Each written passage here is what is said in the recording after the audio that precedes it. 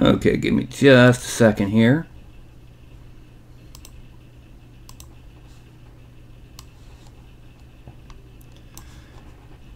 And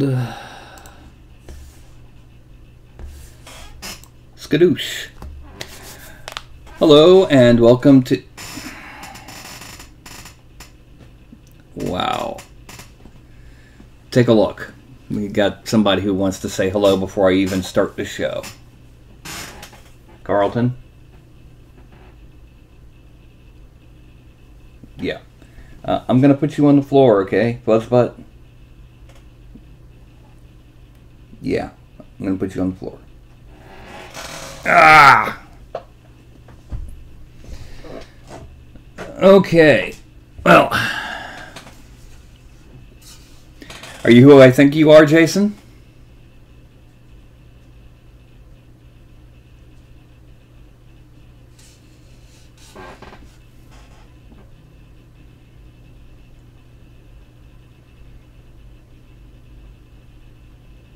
Alrighty. Real quick, just wanted to show, I just finished printing this. The intent behind this is that, yeah. The intent behind this is that if I've got an entire squad to paint, stick them on here with some blue tack, and just sit there and spray the whole thing, and then get this big flat base so I can set it down to let things dry and that sort of thing, so I can, you know, just sit here and paint an entire squad at once. Now, let me go ahead and, since you're here, we can go ahead and start working on the figure. Alrighty, so we're going to start with there. By the way, I do need to say before we get really started and everything, don't forget, like, subscribe, bell icon, the usual, and any cubic photon. All of these done by the photon. Okay, now this is my default base male geometry.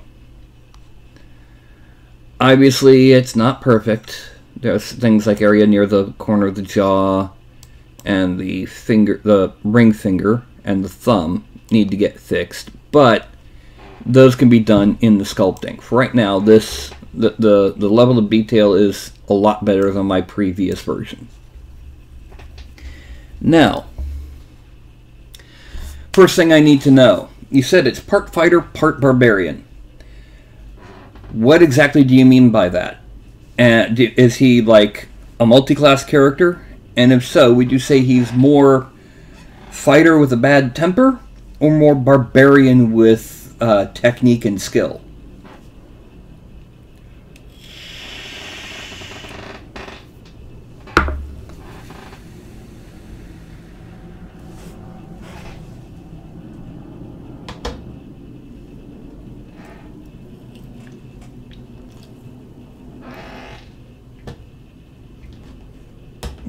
Oh, and back here is just, you know, the bigger figures. Yes, Shinju. Okay.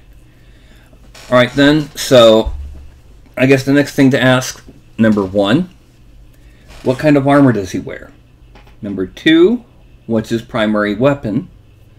Number 3, what kind of pose do you want him in? Because as you can see, this is a default A pose. It's not a T pose, it's not a meme, it's an A pose.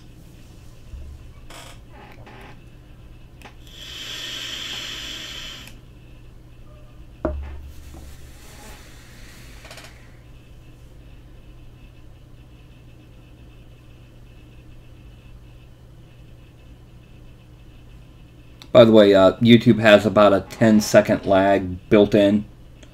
So, yeah.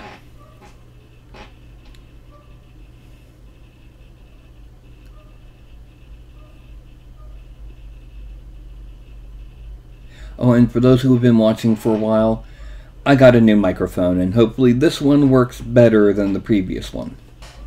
Scale mail with a chest piece, kilt type bottom, double-headed battle axe. Okay, overhead swinging is difficult because the arms start to intersect with the head in the miniature because proportions are different than they are in a real human being.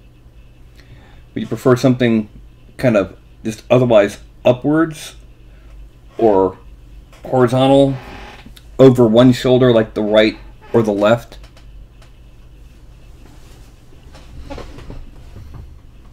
Because overhead the arms will kind of fuse with the head.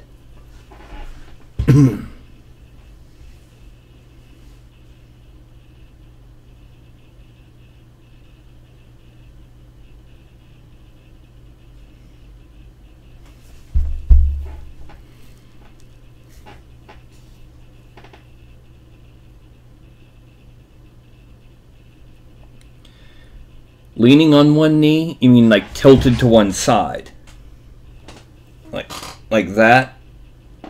Well, like that? Okay. Meanwhile, go ahead and load in a prop. Alright. It's not a Dane axe. It's a double beaked axe. Okay.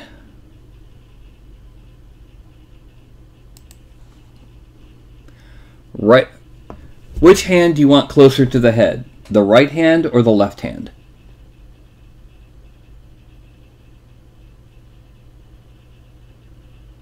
Knees bent, bent over with arm resting on knee. I'm trying to... Do you mean... Alright, is he then not swinging? Is he just kind of... like this? Okay.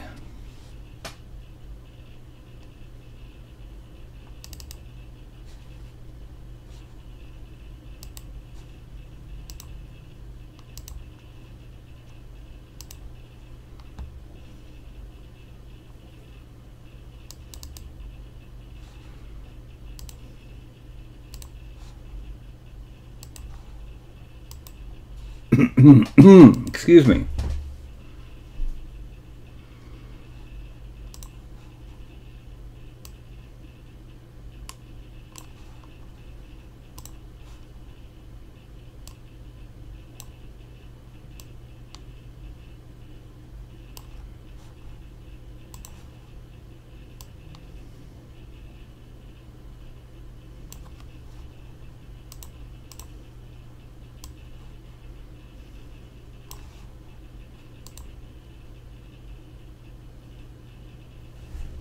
Okay, so it's like his one leg is up, standing on something, and he's leaning on it, like a Captain Morgan pose.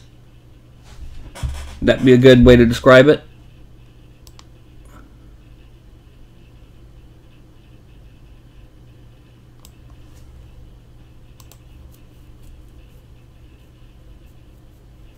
Okay.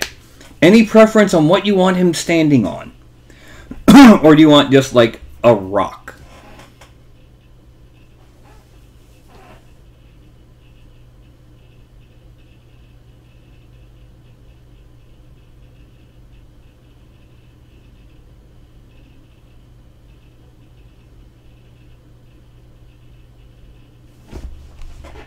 By the way, for the sake of posing, we are going to hide the axe for right now.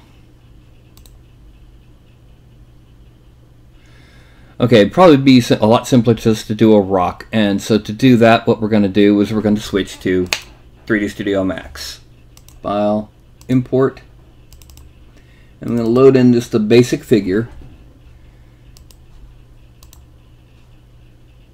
Single mesh, skadoosh. Okay, now, to make a rock, first of all, this thing is going to be probably about the size of the, about as long as from the bottom of the butt to the top of the knee. We're going to start with a sphere. And then we're going to start with a geosphere. And we're just going to make one about the size of the thigh. We're going to move it down here, just for the sake of working on it. And then we're going to delete that. And here, we're going to take it, we're going to drop it to one segment. This is basically roughly equal to a D20. The reason we're doing this is, actually, let's make it 2 segments. This is a D20 where every segment is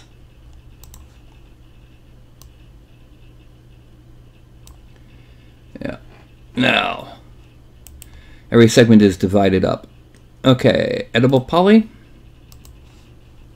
Let's select all of these. We're going to flatten it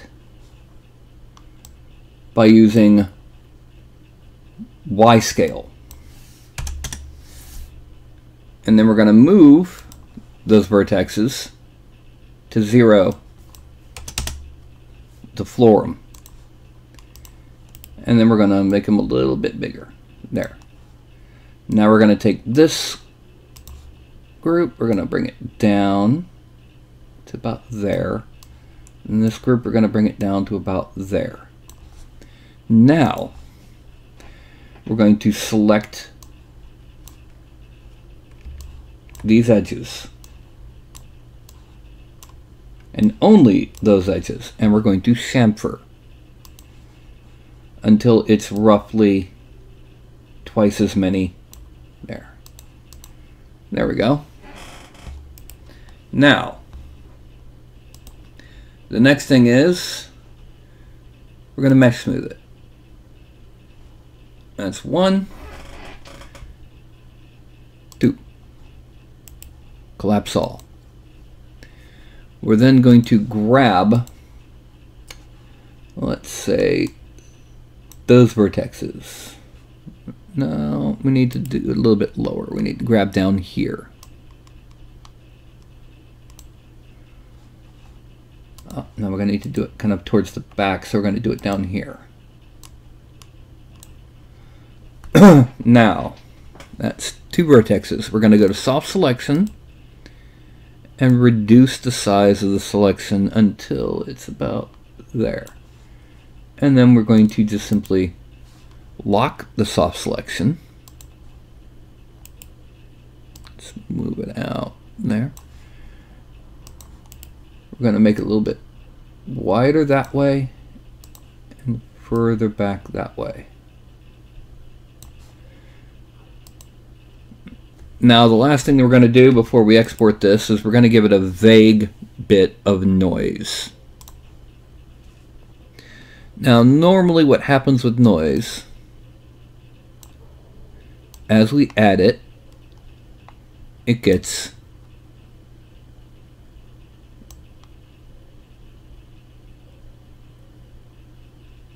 a bit of a randomness to it.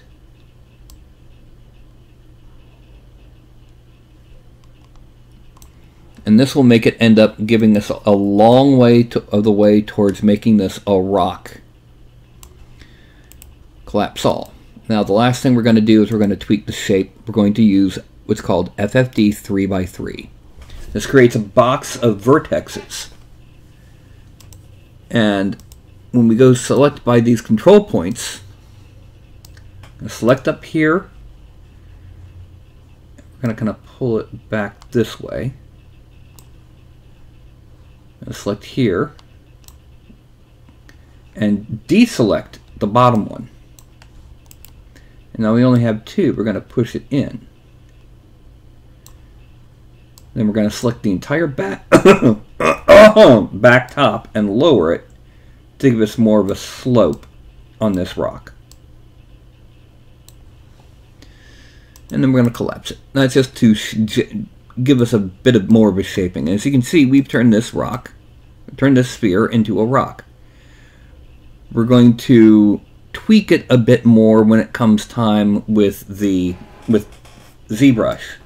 But for right now, we're just going to export selected, meshes, new base figure, Patreon, war bar. OBJ format, rock. And that's our rock. And we're bringing in file, import. And that'll be new base figure, Patreon, Warbar, rock. Accept. Now we're going to bring it forward a bit. Oh, wrong one. There. We're going to bring it forward a bit and over a little.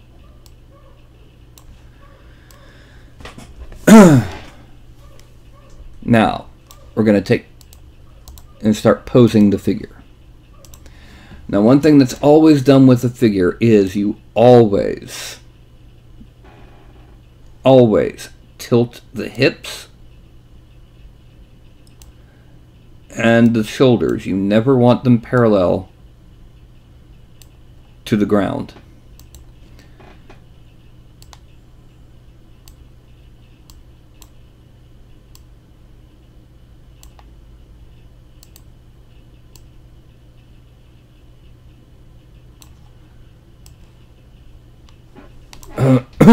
Okay.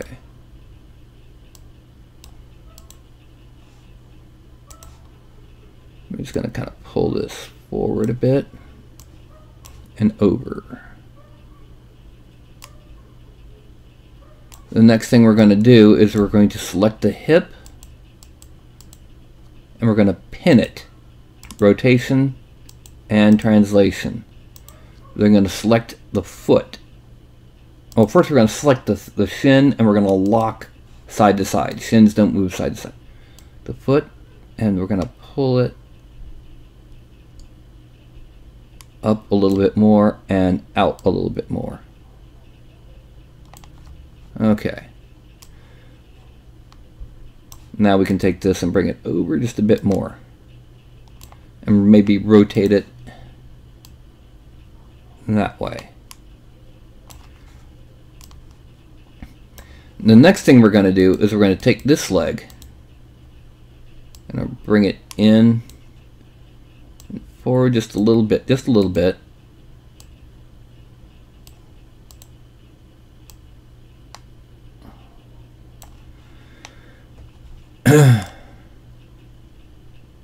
Actually, wait, that's way too...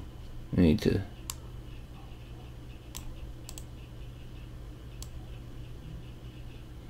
We need to make sure that he's going to fit on the base.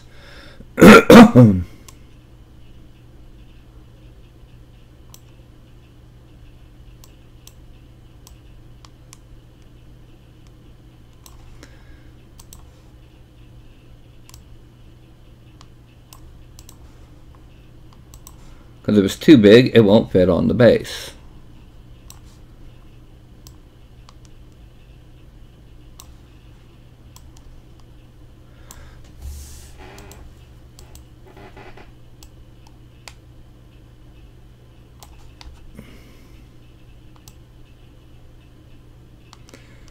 The next thing we're going to do is going to go to the front view, and with both feet selected we're going to click on them. Okay, good. This one we can bring up just a little bit because we are going to be putting boots on him.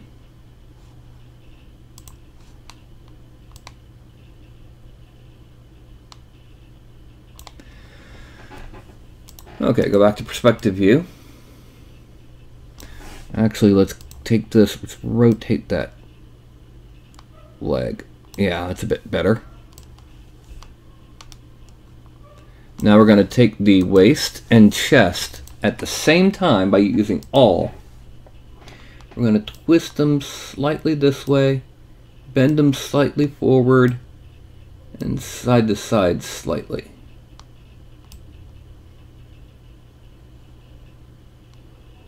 And as you can see, now neither the hips nor the shoulders are parallel to the ground. And we're going to take this shoulder, this collarbone rather, we're going to bring it forward and down a little. We're going to bring it up and up and forward. I was going backwards there. And then we're going to bend the forearm.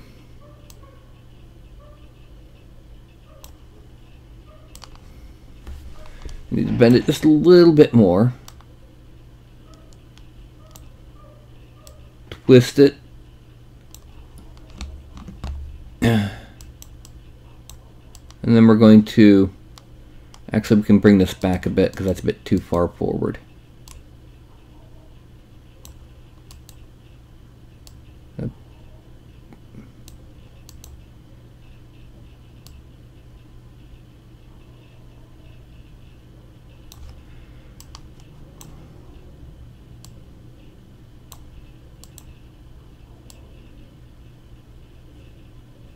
Oh, no, not side to side.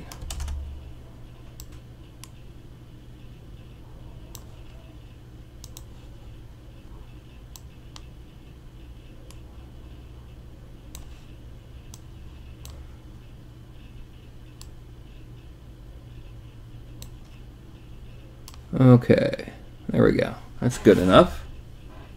Now we're going to tilt the neck and the head back because he's not going to be staring at the ground. I don't think your fighter barbarian is very pensive.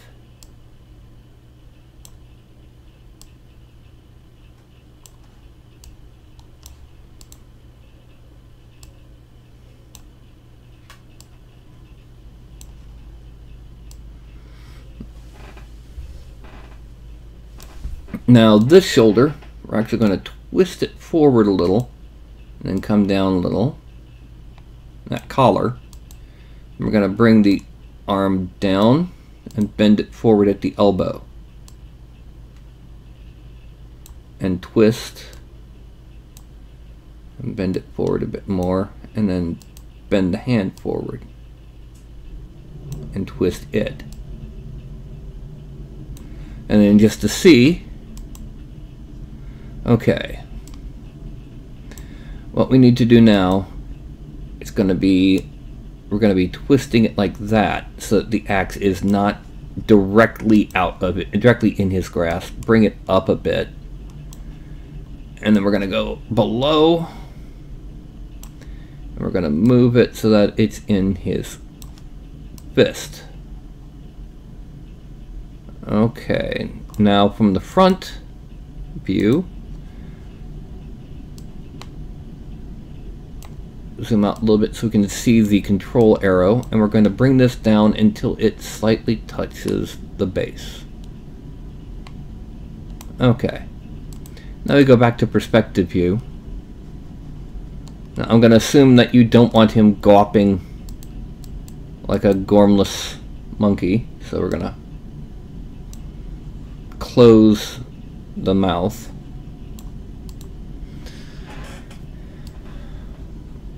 How does this look for a basic pose?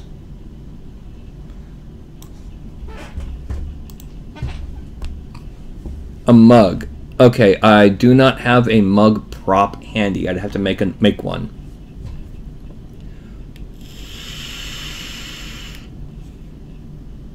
Okay, a snarl.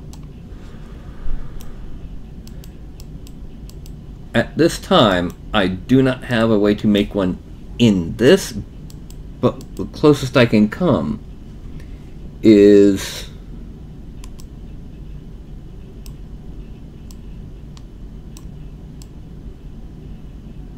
no.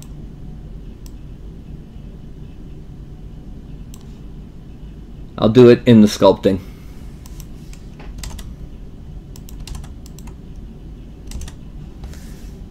However, I can lower one brow.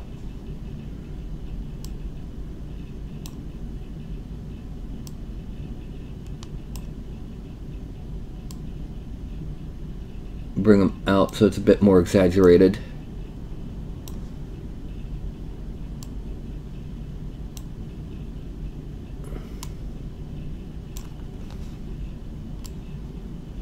That's a bit too far.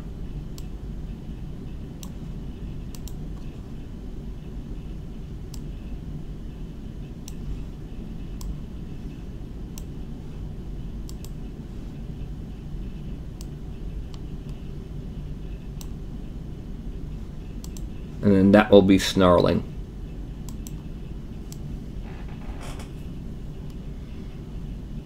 Alright, now we add on, first of all, the boots. And second of all, the kilt.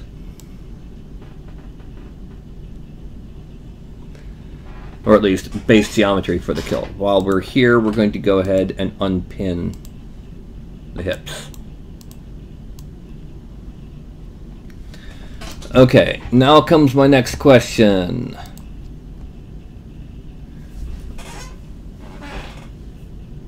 Okay, I'm going to be curling the hand a bit, so this is not the final pose. Next question. How muscular is he?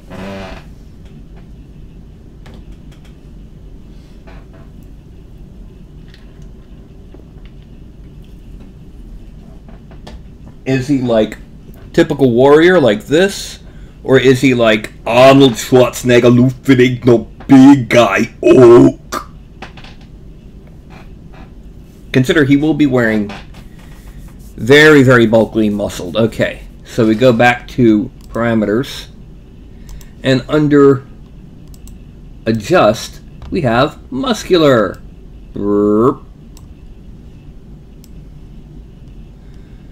So we're talking pretty massively muscular, right?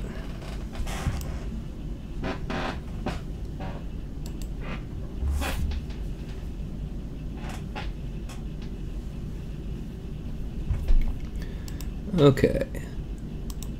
Expand from selected. I'm going to select all the fingers. And we're going to bend them slightly.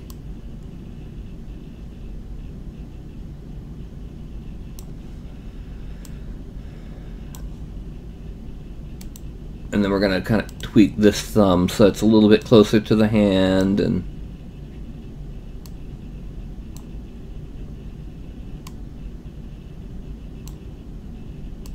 a little bit further down. There we go. He's got a relaxed finger now. Okay. Last question. Does he wear a helmet?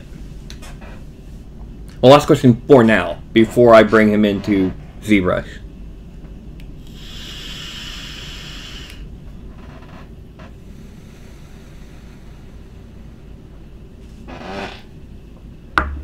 Or does he have bushy hair? You know, that kind of thing.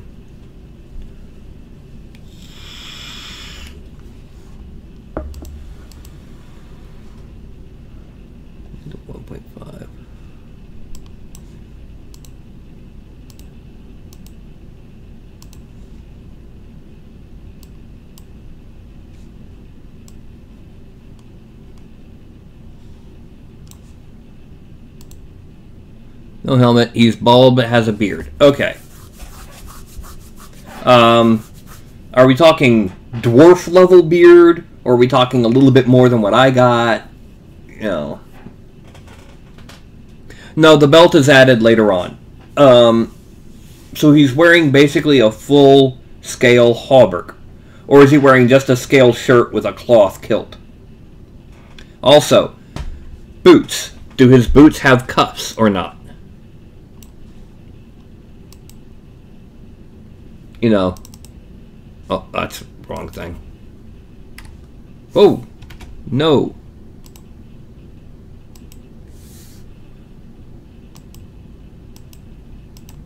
There we go. There. Boot cuffs. Or not. Okay, so just not hanging down into his shirt, just something that'll be on the head part. So boot cuffs or no?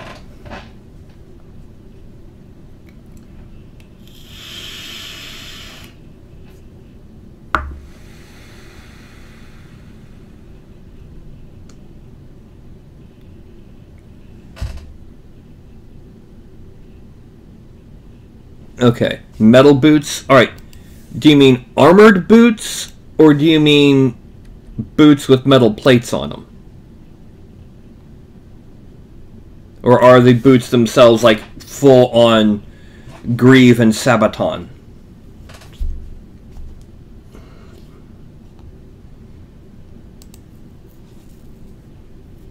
That you can answer later, actually. What I'm going to do, we're going to hide all the extra bits, except for the boots. And we're going to export this. Also, actually, since he's got the muscles, you can kind of rotate this hand. Oh, no, wrong. No, I was wanting to do it from here. Thank you. Rotate the arm out a little bit and up just a little, because there's enough mass there to push the arm further out. Alright, now we're going to export this under new base figure, Patreon, Warbar. See, Barbad. That's the body, except we hide the body and the boots. We make the kilt visible. File, export, kilt. Hide the kilt. Make the axe visible. File, export, axe. In case you're wondering, I'm putting a Z in front of all these file names to make sure that they end up at the end of the directory when sorted by name. And then we're going to make the rock. File, export, rock. And we switch over to ZBrush. Well, we got to hide that. And I forgot to make sure that it fit the screen instead of went off the screen. Okay, now we're going to start off by importing meshes, new base figure, Patreon, Warbar, Barbad. And we're going to draw them in and switch to draw. And then we're going to change the default material to a gray, because this is more realistic on this, on the shading and the detailing. And then we're going to insert polymesh, import kilt, insert polymesh, import axe, insert polymesh, import rock. Okay, now this is the basis starting point for the sculpting. And one of the first things we're going to do, we're going to hide all the extras, and from him we're going to get started on tweaking some flaws like the little knuckle here.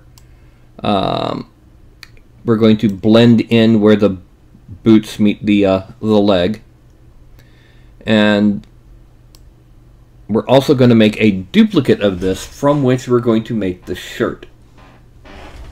Okay, so the first thing we're going to do is we're going to subdivide it until it's around, 2.3 million is good. Then Dynamesh 1024. Dynamesh. Skadoosh.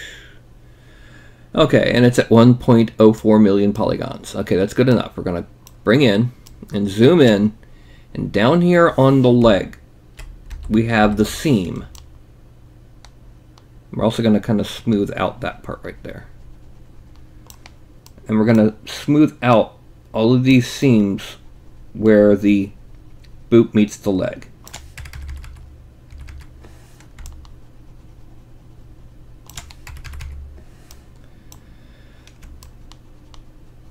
And there's a couple spots here where it kind of almost overlaps.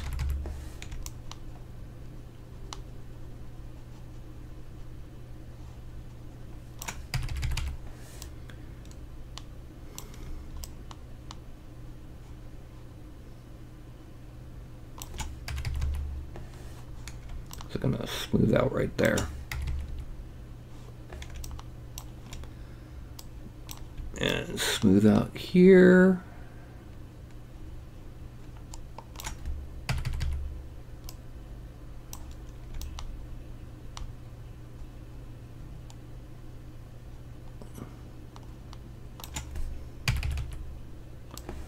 Okay, frame out.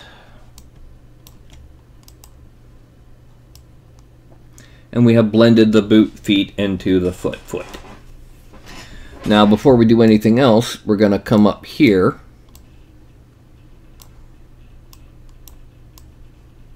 and break out the tablet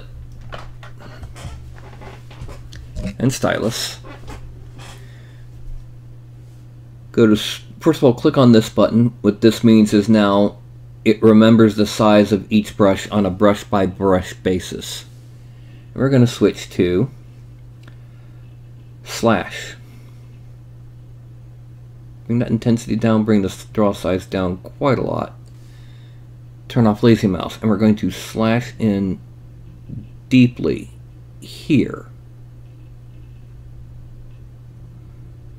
The reason being, we're now going to take move topological.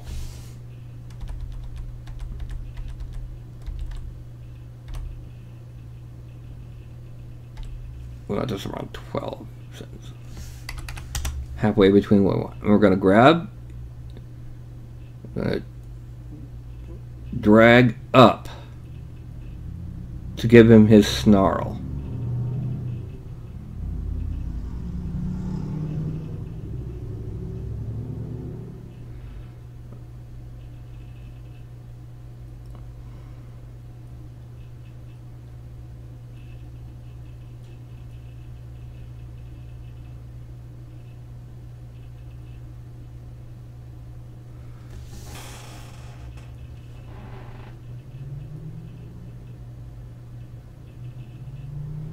Then we're going to go back to slash, make it smaller, or not smaller, but less deep and larger. And we're going to exaggerate that, and then a lot less deep over here. We're going to come around there.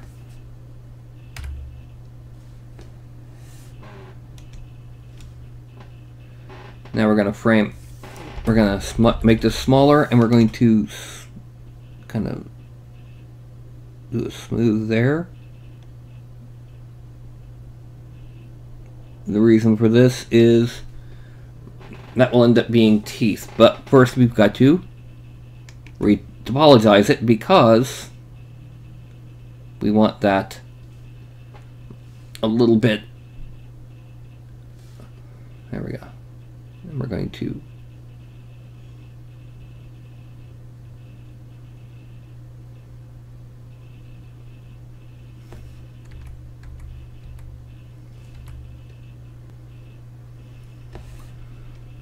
and then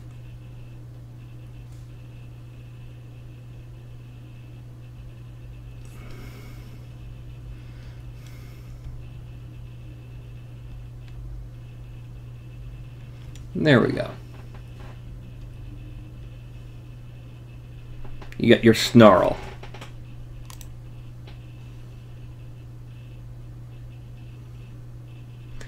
Okay, again, armored boots. Do you mean his boots are full on like he stole them from a knight? Or are they leather boots with armor plates on them?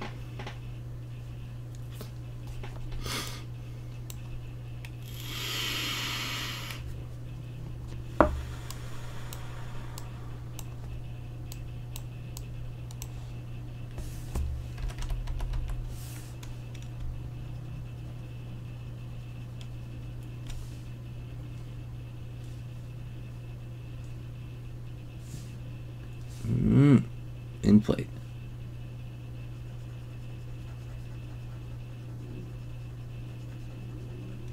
And smooth it out. There. And then we're going to smooth out right here just to clear that. Up here. Let's go ahead and inflate it and then smooth it.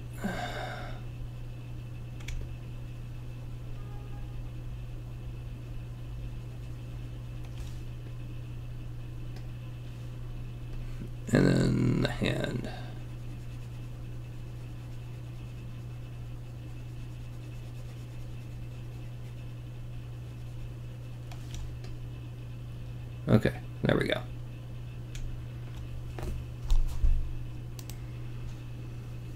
Okay, leather boots with armor plates. Okay. Alright, now, in order to make his shirt, by the way, is his shirt long sleeve or short sleeve? But in order to make it, we're going to duplicate his body. Okay?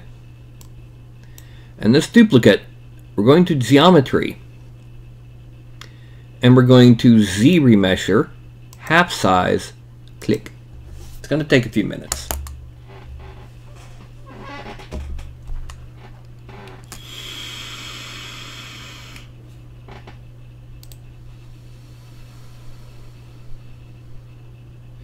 If it's short sleeve, does he have bracers? Okay, so sleeveless at the shoulder. Does he have bracers? Does he have any upper arm pieces? Like one arm has a bracer, one arm has a shoulder plate?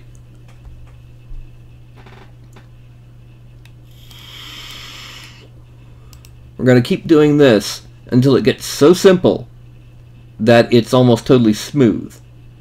Because we don't want scales to follow his muscles on his chest. We just want to have the impression underneath them, because metal's not going to bend like that.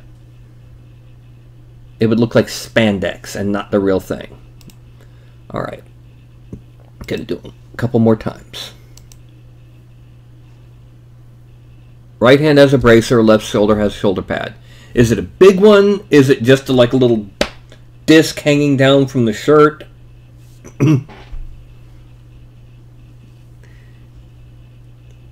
Okay.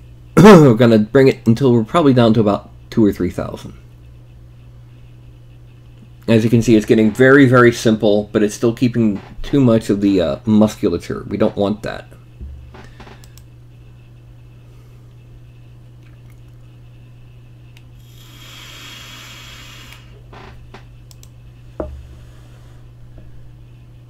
And now we're starting to lose a lot of the explicit detail, which is what we want. And one more. That should do it. Now, we're going to turn off the frame. We're going to subdivide it until there. Until it's, let's make one more time. Yeah, one. We're now going to make the body visible. As you can see, this oversimplified version kind of sinks in. So we're going to deformation, and we're going to inflate until it is there. Now, we're going back to Subtool. We're going to open up Extract and get it ready for thickness of 0 and no double. And we're going to draw on the limits of the shirt.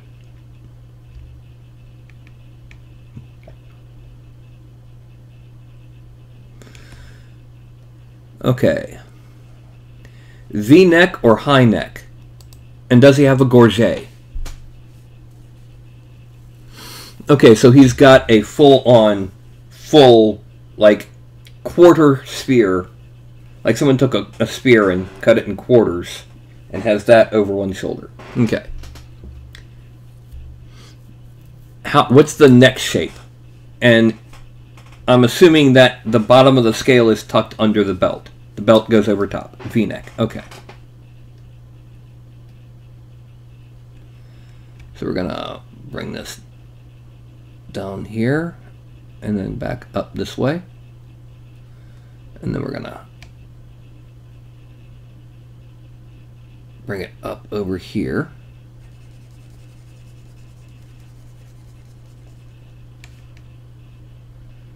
Bring it down here.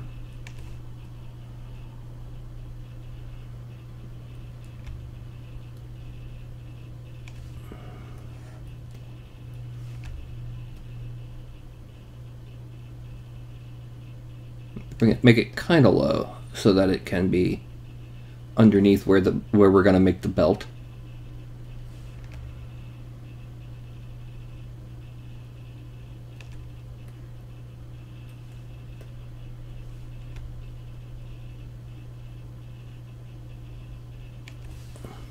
Okay. And then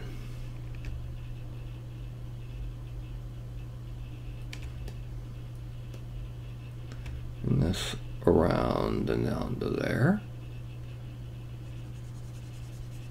What we're doing is by masking off this area, the area that is masked off is going to become his shirt.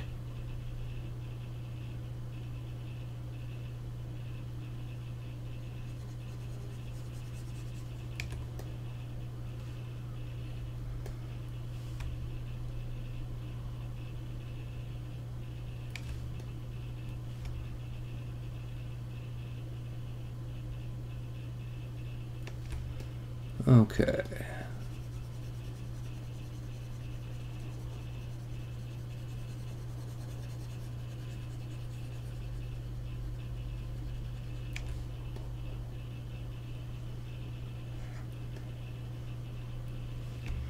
Now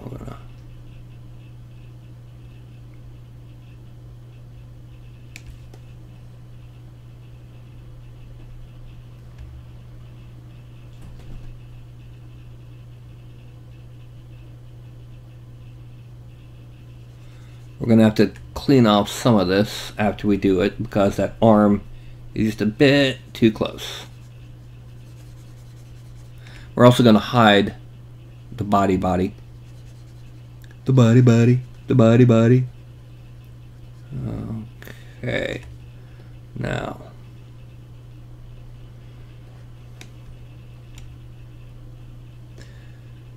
So is that about where he's got scales?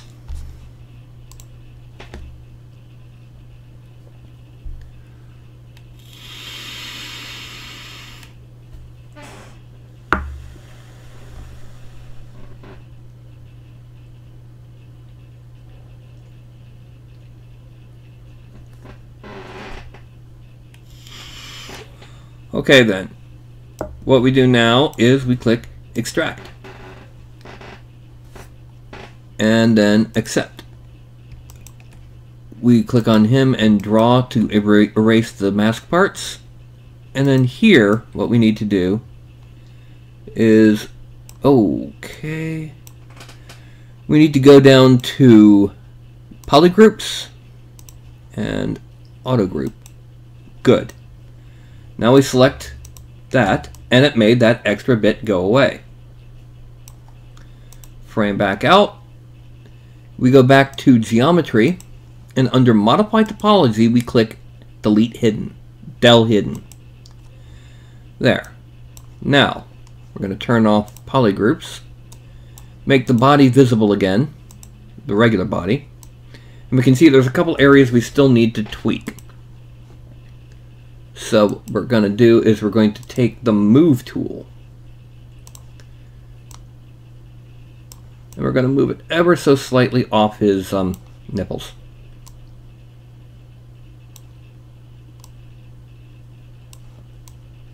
Okay.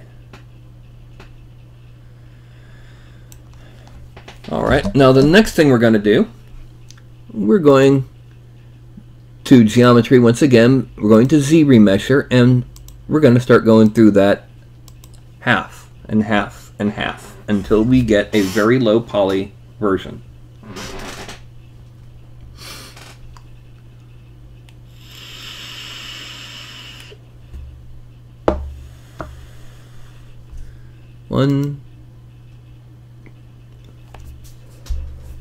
We can turn off adapt here after it finishes because we don't have any sharp edges for it to adapt.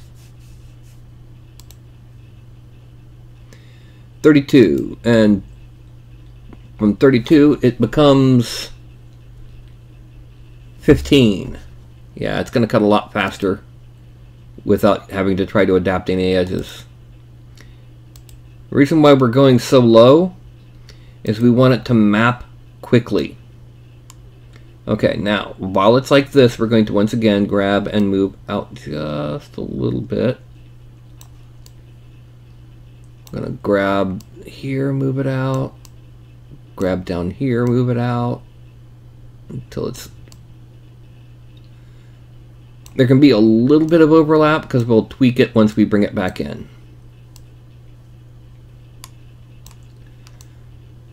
Actually, what we could do is grab here and pull it out. There we go. And that's where his shirt, that's his shirt for now. But obviously, that's not scales. So, what we do, go back to geometry and modify topology, and we're going to close holes. You'll notice that they are separate groups. After we close these holes, we're going to, where is it?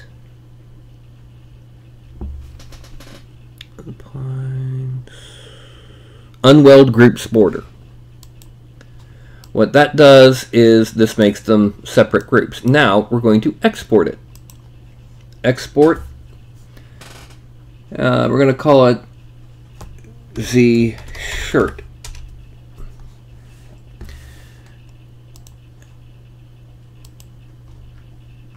And then, as you can see, what this does, it gives us a border for the shirt, so it's no longer a single dimension. Now, it's still not scales. So we open up this program, which is called UV Layout. You can use almost any other UV mapping program for what I'm about to do. We load. No. New base fig, Patreon, Warbar, C shirt. Okay, now we hit D to drop the little end caps. And now we need to cut it. So we're going to cut it at the shoulder, at the waist, and then at the shoulder and the waist. Then I hit enter and it splits apart. Drop, drop. We then view the UVs. We're going to hit F and flatten them a little bit. Then optimize, run for as long as it needs to. And bang, that was pretty quick, wasn't it? Now we're going to take these and we're going to rotate them so that what would have been the... Where is the...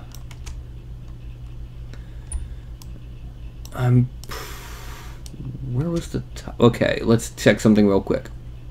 1, 2, 3, 4, 5, 6. 1, 2, 3, 4, 5, 6, 7, 8.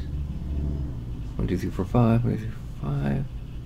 2, 3, 4, 5, 6, 7, 8, 9. 2, 3, 4, 5. Okay, I wanted to make sure I had it facing upright. Now, we go to pack. We can close optimize, click on best, give it a little bit of space, pack all. There. Nicely packed automatically. We go to edit and auto fit, which gives us a little bit of space at the rim. Save all, save. Dismiss, exit. And that's all that took. Now, we're simply going to load it on top of itself. Z shirt. Now the problem is, right now, it's different groups, which means if we try to subdivide it, it'll split apart. So we go to geometry, weld points. That's all it took. Now we're going to subdivide 1, 2, 3, 4, 5. We need at least this many points to get a good scale starting. And we're going to pull the chest out a little bit more to get off that nipple. And that small part of the back. Okay, now we're going to turn it into scales. How do you ask? With surface noise. Now we're going to start off. We're going to use UVs. That's why we mapped it. Alpha on off. We click on it, and I happen to have an alpha under alphas. Really, that's scales. We're now going to mix basic noise down to 0, increase the strength a lot, and then we're going to shrink the scale until it's about right for the miniature, which will be about here. Click OK. And that's basically what it'll look like when we're done, but we're not done. So, we click on Mask by Noise. We then Control-click in the middle. Once again, you can easily see how these scales are going to look. We go to Deformation, and we're going to inflate it.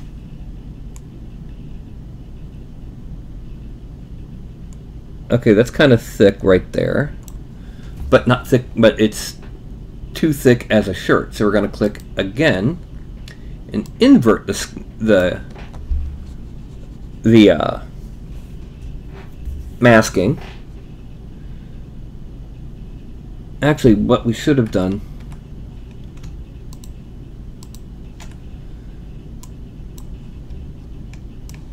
mask all of it. There. Now those neck parts won't inflate. We're going to inflate about 15. And once again, we're going to totally mask the caps. Now we're going to deflate it a little bit.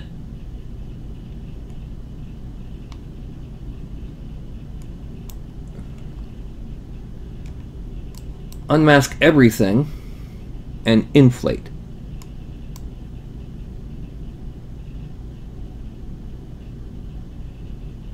There.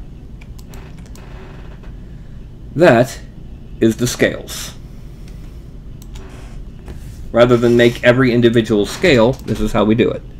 Now we're gonna bring the using the move tool, we're gonna move this in a little bit to give us a bit more room for the belt. Only some areas are going to be brought in like this. Only the ones that really are sticking out too far. Like right down here. Okay. I'm going to bring that out just a little. Alright. That is your scale shirt.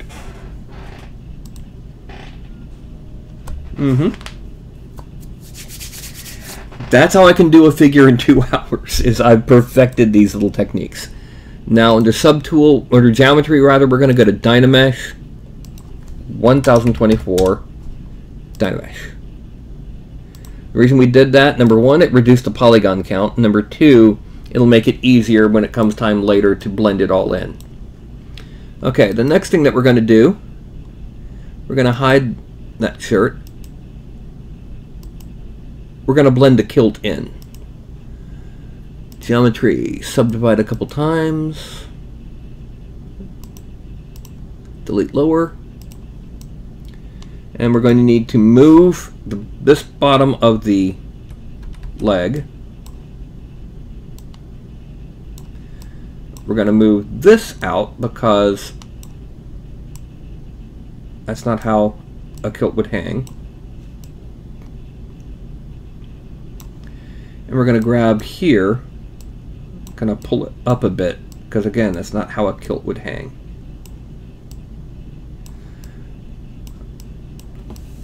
Okay. Now, we're going to smooth over this area.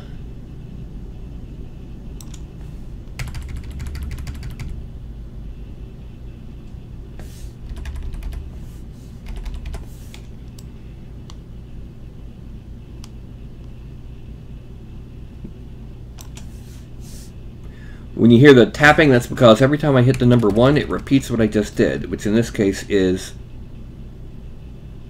the smoothing.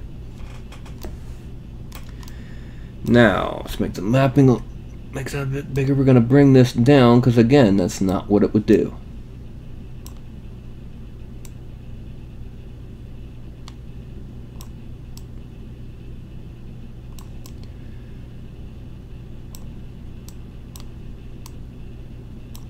Okay, there we go. Now what we're going to do is we're going to combine these. We're going to pop this up to there, and then we're going to merge down. Always okay. And then I control drag, and it will do the Dynamesh again, which fuses it into a single solid polygon surface.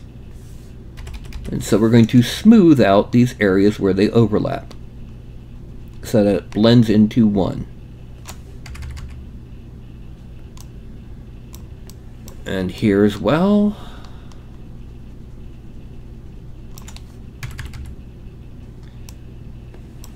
And then back here.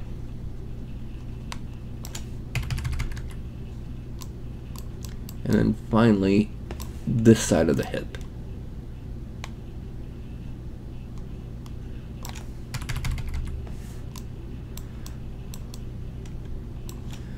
We're going to put the scales on. We're also going to take the scales, color, fill object, so it stays white when it's not selected, just because we want it to get a nice look on how it's going to be when it's done. Okay, now, in order to make the belt, we need this guy. Yeah, that guy. And we're going to take a brief pause. Almost all of the clothing is going to be based on this.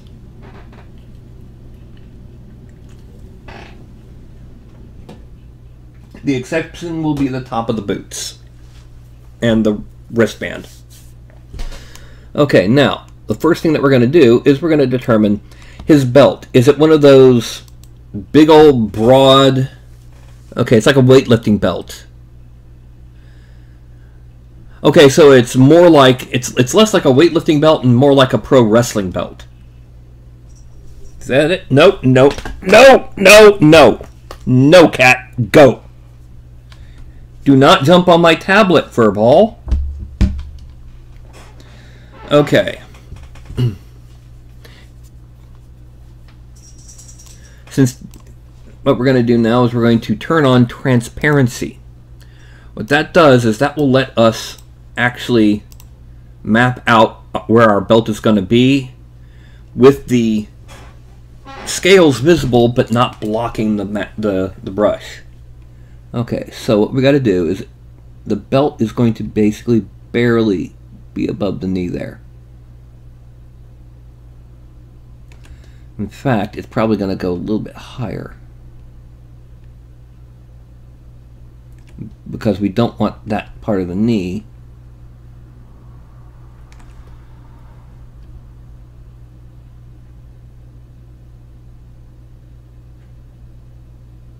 Alright, let's erase that. And then we're going to bring it down. We're just going to follow the bottom of the scale for right now.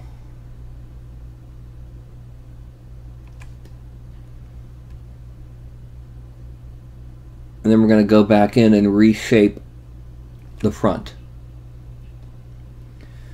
So we want it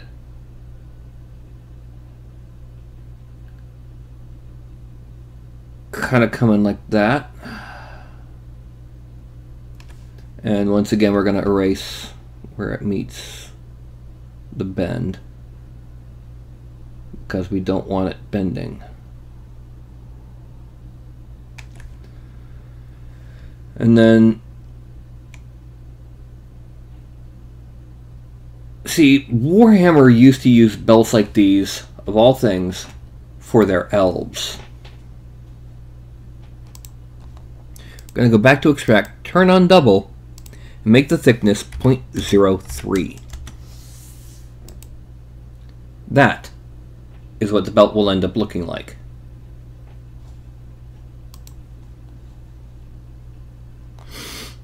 Okay, since it's shaped like this, does it mean that there's the actual attachment buckle in the back? It's not necessary to say right now, it's just... Okay, so now, extract, accept, draw, we go back to him and we draw to get rid of the masking.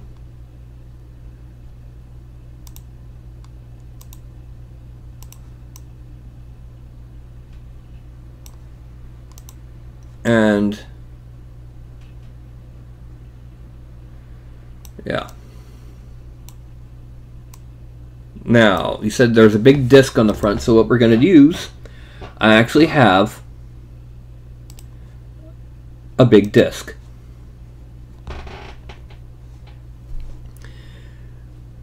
And what we're going to do is we're going to go ahead and bring it up like this.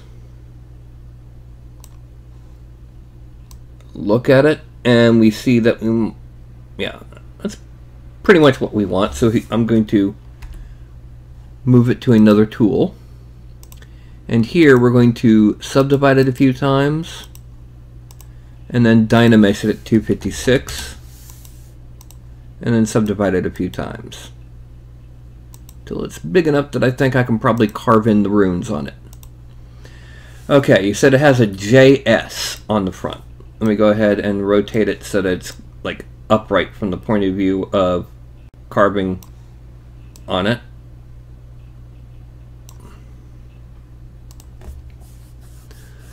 Okay, now the JS, or KS, do you want it to look runic, or fancified, or like someone who could barely write pounded it in with a hammer and chisel?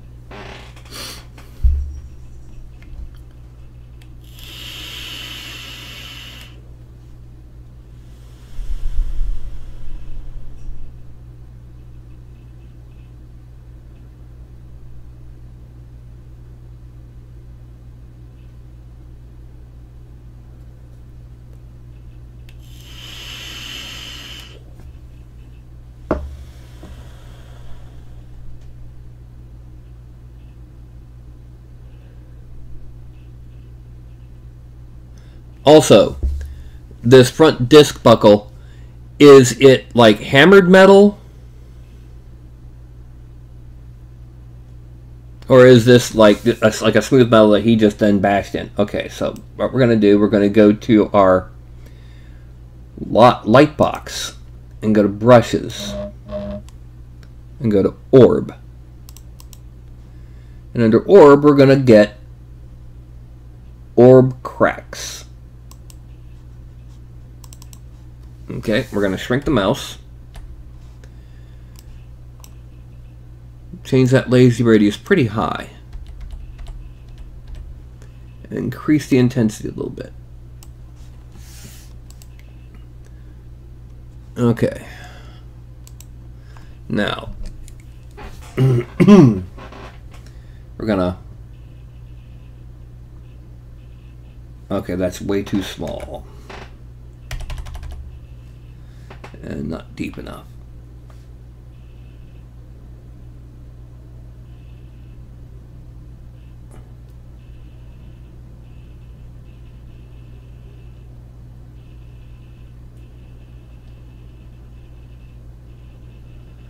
Okay, that's too big.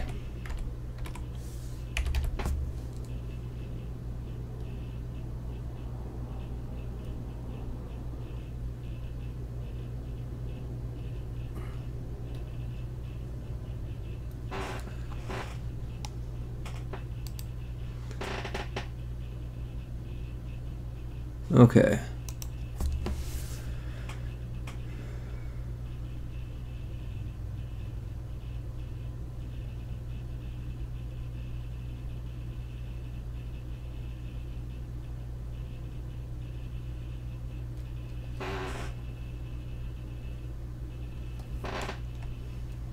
Crude KS. Now, also on that belt, since you said there's jewels, we can add those in just a couple strikes. Oh, wrong one.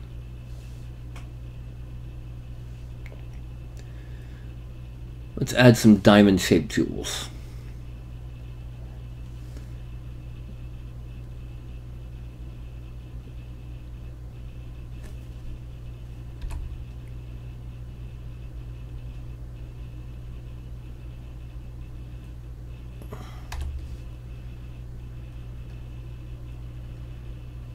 That's all we need to really get that across, get that message across.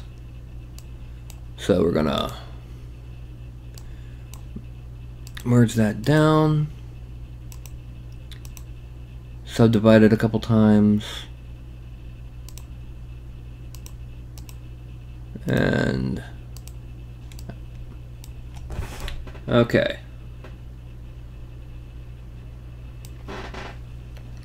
Now, next comes the wrist bracer on this hand. So what we're going to do is we're going to get a nice angle where we got a good chunk of the wrist by itself.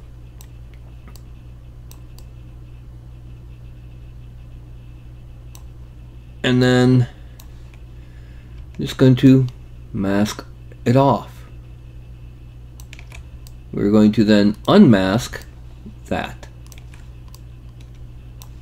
Frame out. And this is going to extract at 0.03. Extract, accept, draw to get rid of the masking. Click back on him, draw to get rid of the masking. There's his wristband. Now, we need to make his pauldron. So we're going to hide everything except for scales and our big buddy. And once again, we're going to transparency. Now what we're going to do is very simple. We're going to get a nice angle. We're going to click and we're going to draw.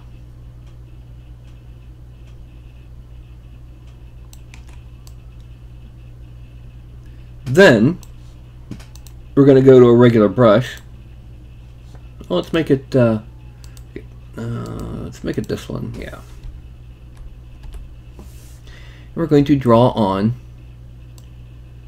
a disc on front and back, just to make it more obvious on how it's staying on him.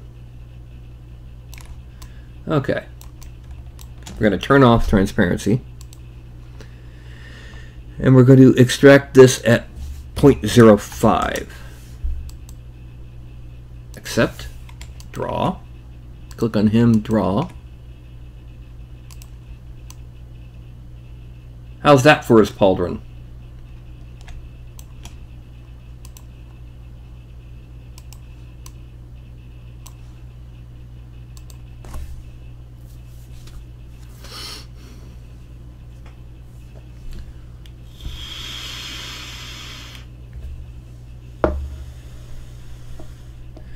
Okay, one thing that we're going to do here, just to give it a bit of a nice clear delineation, we're going up to lazy mouse, we're going to curve functions and frame mesh. Now I'm going over to curve tube. We're going to shrink this down quite a bit.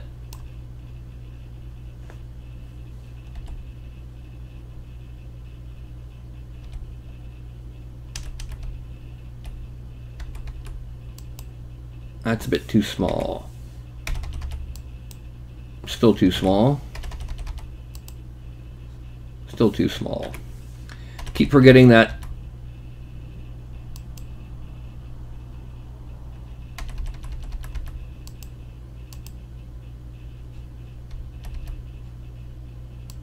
There we go. That's what we want. The reason for that is putting a trim on it helps delineate and helps keep it separate from the rest of the figure. Now what we need to do is we need to take that trim and subdivide it a little bit to make it a little bit smoother, because right now it's got a lot of polygons visible. Then we take that and we merge down. Now, the damage will come towards the end. Next question is, do you want that trim to be clearly visible so you could, for example, paint it brass where the rest of the metal is silver or steel? Or do you want it to kind of blend in so it's more like the armor itself has just been rounded off at the edges?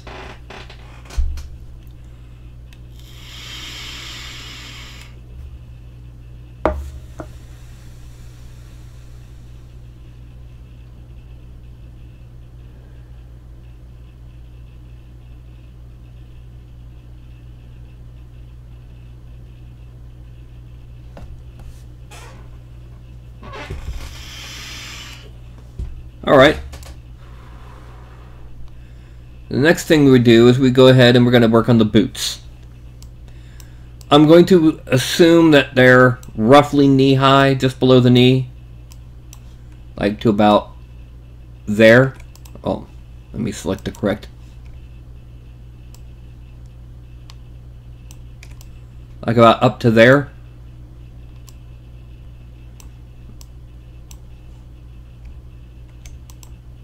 Hide that.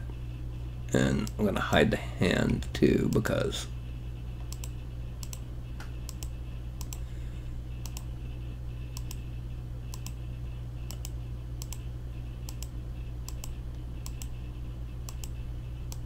I want to be able to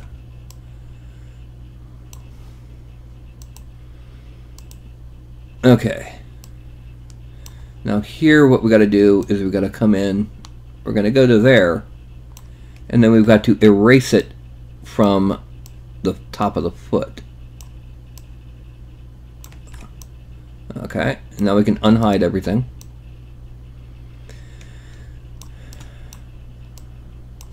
Frame so we can see. Now this we're going to extract at 0.03. Accept. And then we're going to draw to get rid of the masking there. And as you can see, there's still masking here, so we draw to get rid of that masking. Now, this we're going to handle a little bit differently from how we've been handling things. We've got to Dynamesh it at 256. We want 256 because that'll keep a decent edge on the top. And now we're going to smooth out at the bottom, because this is going to blend it into the shin.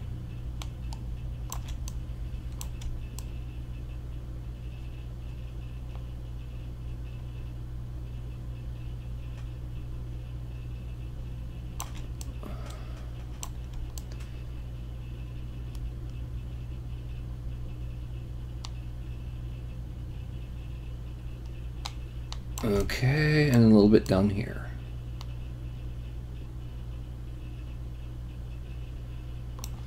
Okay.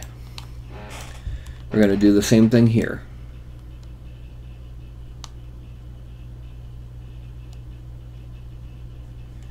You'll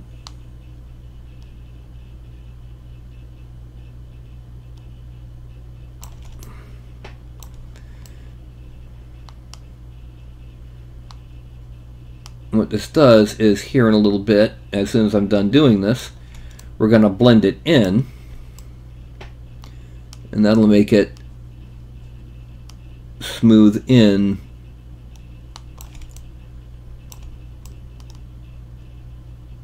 Yeah, that's good enough. Okay. Now, we're going to subdivide it until it's nice and smooth, no visible polygons. Delete lower. And merge down. Draw. And then, once again, hit it with the smooth to smooth over the seam.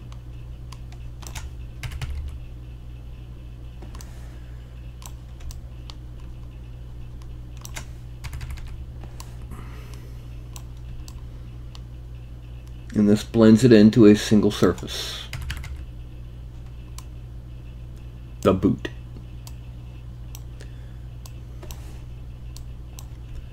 And we're going to do it here. And then here.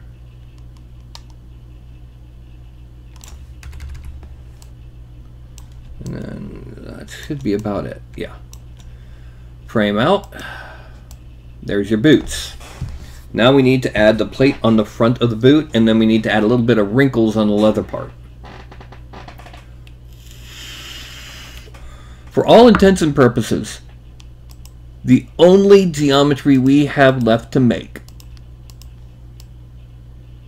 is his beard. Everything else from now on, well, his beard and his shin plates. Everything else from now on will be detailing. And we have just a little over half an hour to go.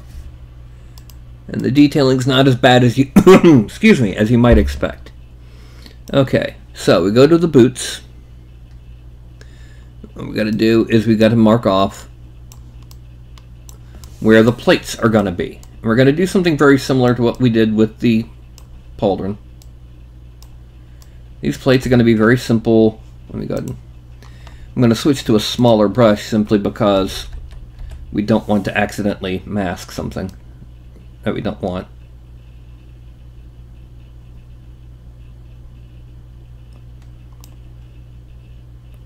Actually, no, we want to do it from here because we want to be able to get as little of the foot as possible. And mask, erase that.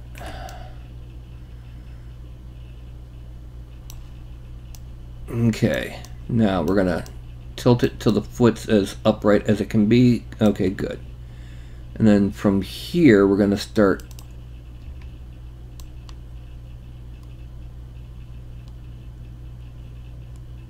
there. It's not going to be as big, but that's because the foot is bent and it's not letting us get access to what we need. Actually, forget that. Let's just do it this way.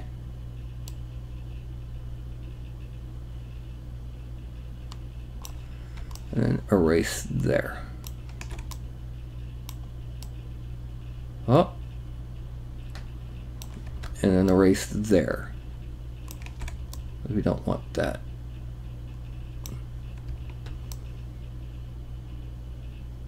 There. Okay, now we're going to frame out. We're going to extract at 0.3, accept, draw. We're going to go to polygroups, auto group, frame mesh, and then we're going to curve tube here. No. Let's shrink it a little bit because it's a smaller bit. Okay, and then here. And then click to get rid of the curves. Subtool. Select both of these frames and merge one down. Merge one down, pass it around. Subdivide until it's smooth again. Merge down. Now on these, I would highly suggest that we blend them. Okay? Okay, I think we can do that. Where's the armband? There it is. Frame. Polygroups. Do I need it? Yes. Auto groups. Frame mesh.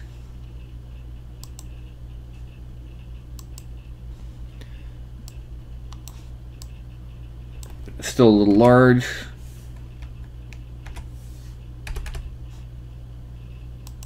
There we go.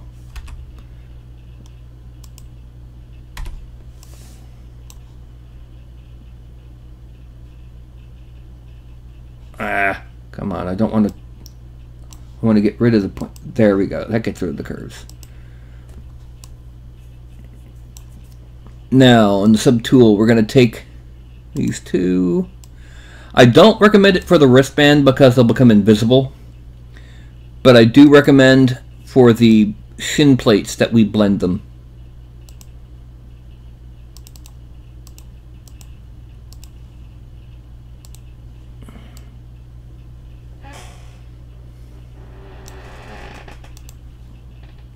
Okay, boots. Now the way we do this, we're going to hide that so we can see the boots, or see the plates. Geometry, we're going to Dynamesh at 512. Now, with that, let's say, we're going to use the mouse instead of the tablet so that it's always at 100%. It's just like painting miniatures. There are times you use a rattle can and times you use an airbrush.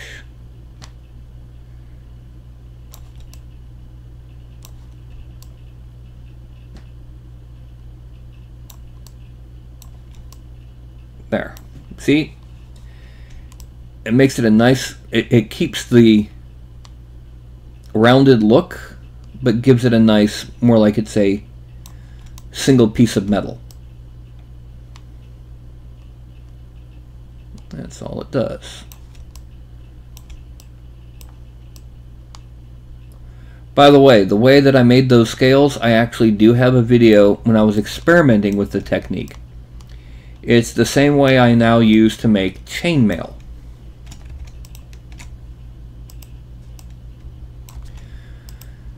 Okay. Alright, all of the geometry is done except for his beard. And then it's detailing. Oh, meanwhile, while I'm thinking about it, let's go to his pauldron and fill object. And his shins and fill object. Alright. And his belt. So, oh, nah, I'm not going to worry about all those. We're going to blend them all in anyway. Alright, so his beard. Is it a full beard? Is it just the beard, like a Lincoln thing? Does he have the mustache? Does he have much here? Is it trimmed? Or is it just kind of shaggy and just like you said, about an inch?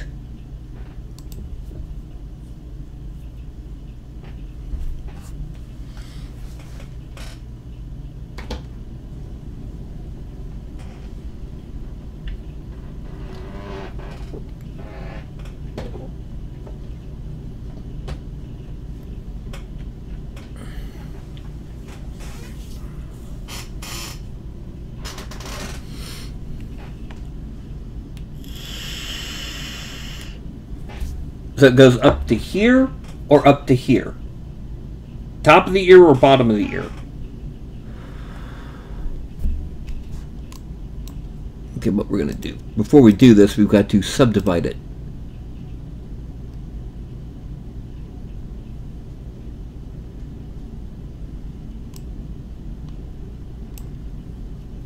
Because we definitely want as many polygons as possible to draw the beard.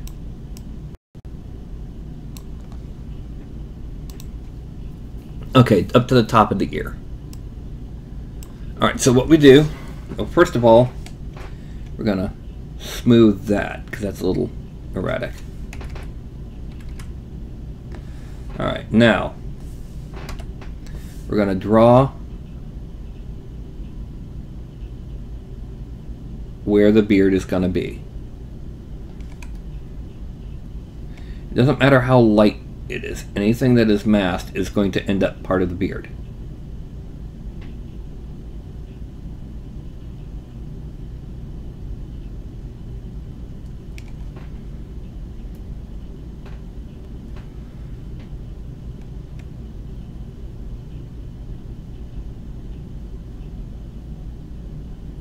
Okay, and then we're gonna do this simply because it'll help with printing if the beard fuses at the neck instead of having this little. We're gonna trim that though. All right, now we're going to.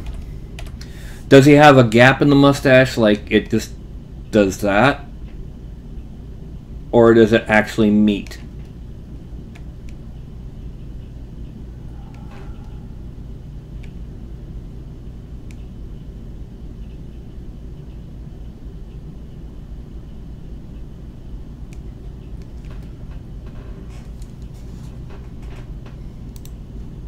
Okay, so what we do then is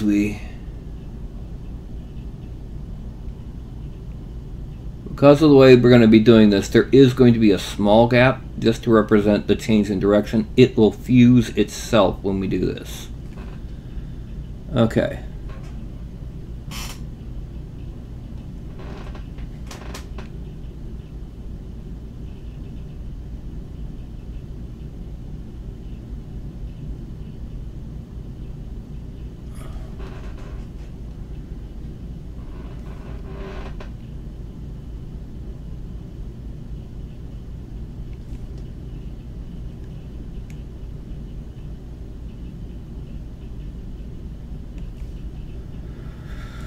Alright, frame out.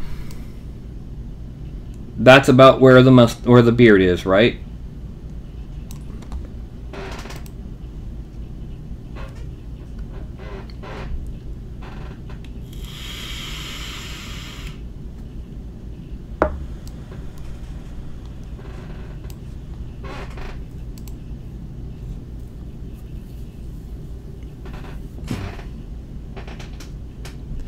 Okay, so next we're going to go back to subtool. We're going to extract, but this time we're extracting at 0.02. Extract.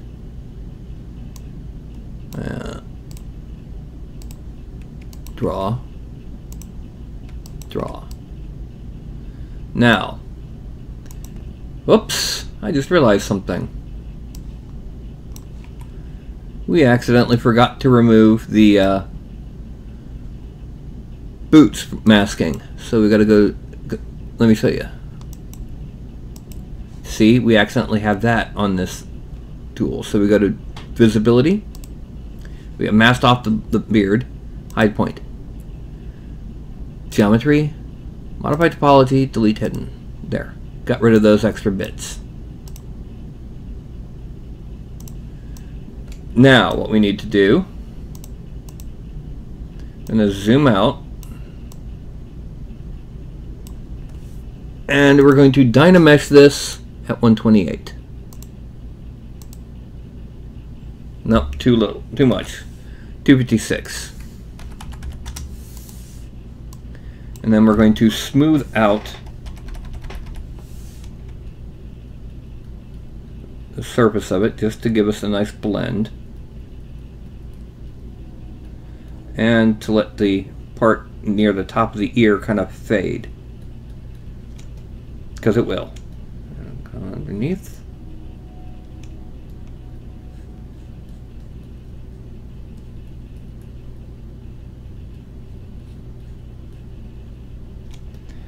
Okay.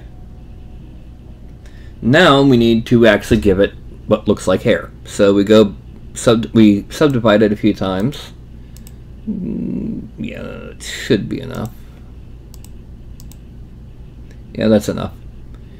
And we're going to start off by using what's called clay buildup tool with a round alpha and a much smaller brush. And we're going to draw on just the basic shapes. Let's turn off lazy mouse on this one. I'm gonna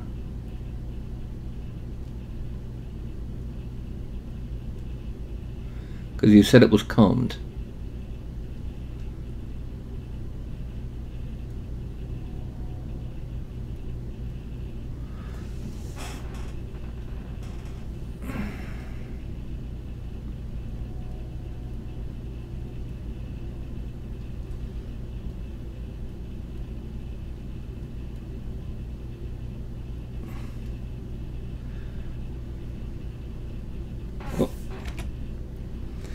Forgot to auto masking back face mask. It's small enough now, it's not going to make much of. Come on.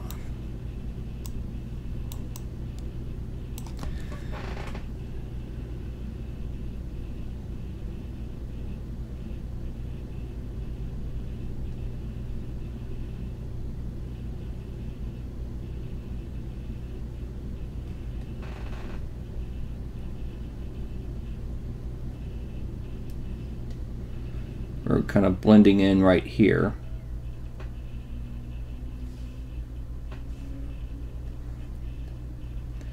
And then some random hairs coming down below the chin.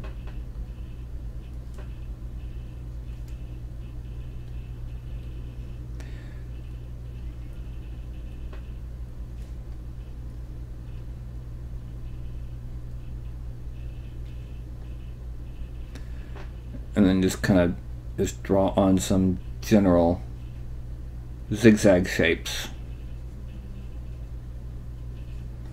Okay. Now we go to the slash tool, which once again we're making sure that we don't have it too deep. We're going to draw in a little bit more deep lines in this, just to make sure that we're got a nice sharp detail when it comes time to print, because otherwise this will just be kind of a goopy mess. We're not going to do it everywhere, just on just on the prominent ones on top and some of the ones on bottom, as well as all of them on the sideburns.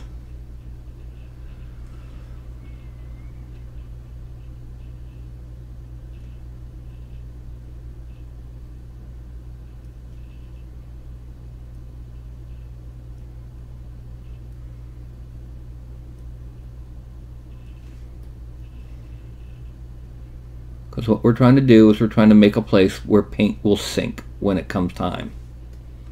And then, like, for example, it's one right here, right here.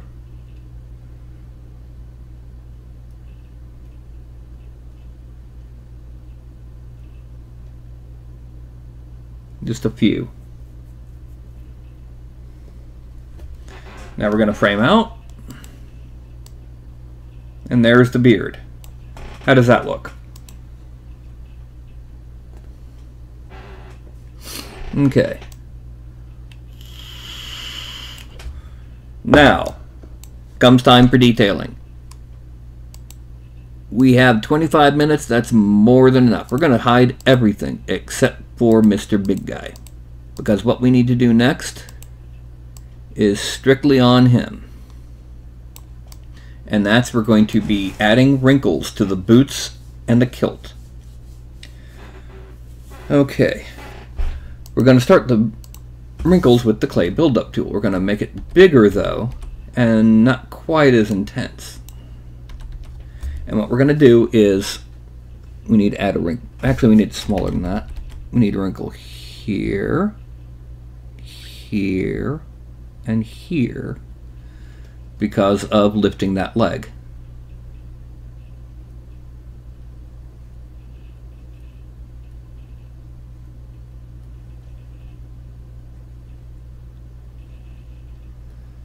Okay. And then we're going to get one that's kind of just here.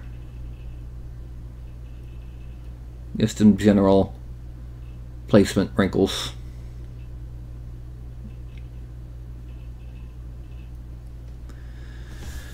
We're going to smooth out these just a little.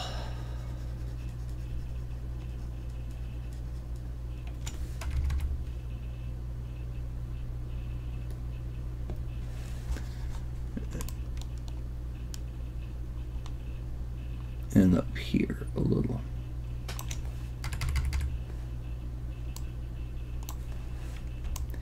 And I've got a daggone housefly buzzing near my ear.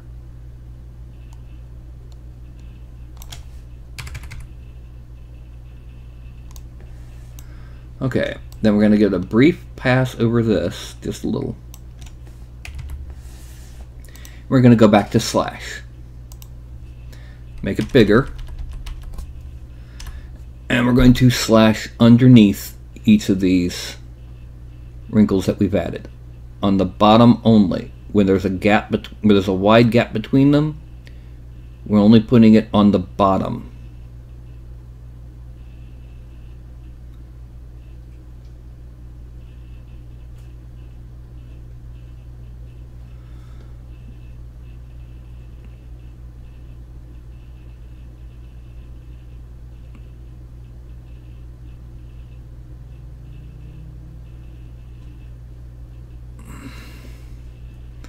Okay, now we're going to come there, there, and there. And then, especially here, we're once again only on the bottom.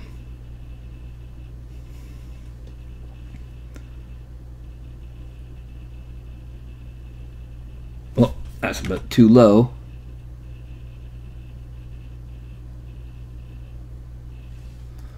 Okay, now we're going to switch. Let's go ahead and just bring this up here, just a couple.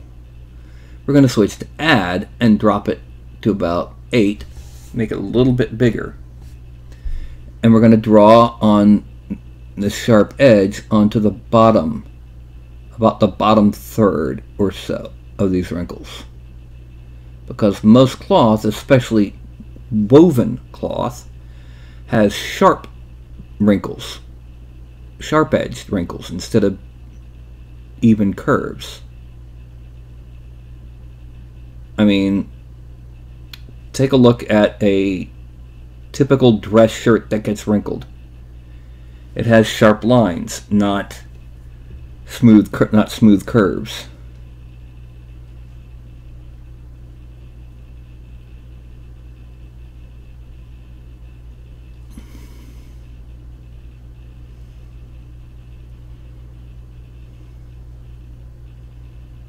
And that's that. When we put up the belt so we can cover it up and see, we are going to need to move this right here. We're going to use the Move Topological tool, and we're going to kind of bring it down a little bit, and then back in a little bit so that it's covered by the belt. Okay, there we go. Wrinkles on the kilt.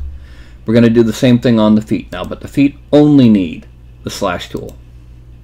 We're going to start with sub at 14. And we're going to put them both where they are currently wrinkling. Right there. And where they usually wrinkle. Top of the toe.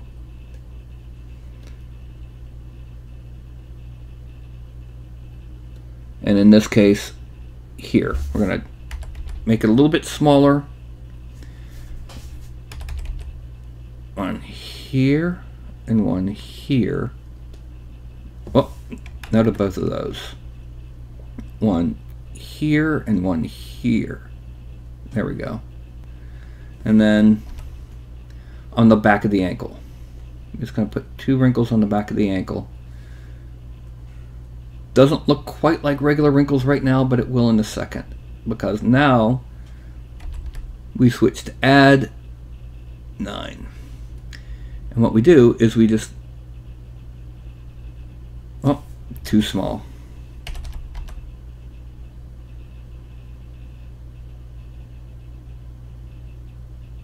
Forms like what's called an accordion wrinkle. And just a brief pass over it with the smooth tool. And there we go.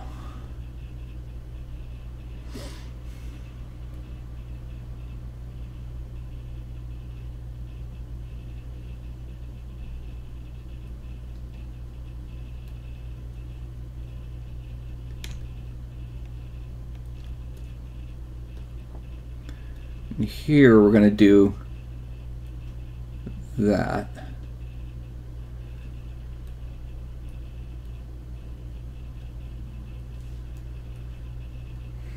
The wrinkle in front is going to get the same thing as the back on the ankle. It's like a little accordion look to it. And then a smooth. Oh, missed the toe part. Now these we're just simply going to draw on lines. The toe, because neither of the toes are actually bent right now, but we want to keep the impression that it's a used pair of boots, so it's got places where it will normally wrinkle. And now we make the plates visible, and we don't need to cover up any of it. Okay, so now we're going to go ahead and make everything visible. Well, except for that.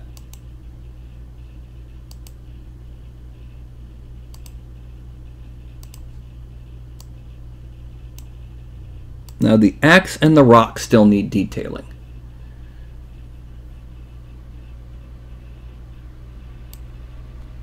So what we're going to do is we're going to go to the axe geometry. We're going to subdivide it. And after we've done that, we're going to add some battle damage to the pauldron. And once more.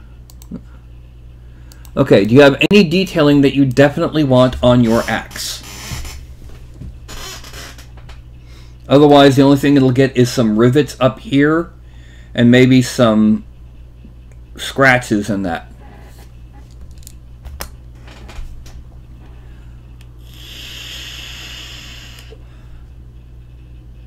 Okay, it's a little late for that right now. That's something that really could have been done back when we were posing it. As it is, it's still going to lose a small amount down here when we cut off the absolute bottom to make it perfectly flat.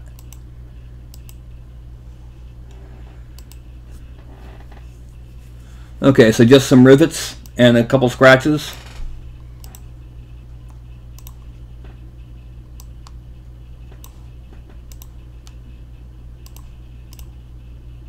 Okay.